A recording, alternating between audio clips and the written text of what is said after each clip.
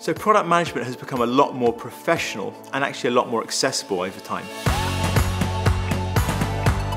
There used to be a big hurdle in getting in, and only a few people had that experience. Now there's meetups, conferences, courses like this one dedicated to helping everyone get stronger.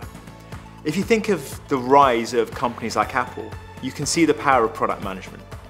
Steve Jobs was a genius programmer, but his biggest skill was in product management, creating a future vision and breaking it down in the way that everyone can align behind.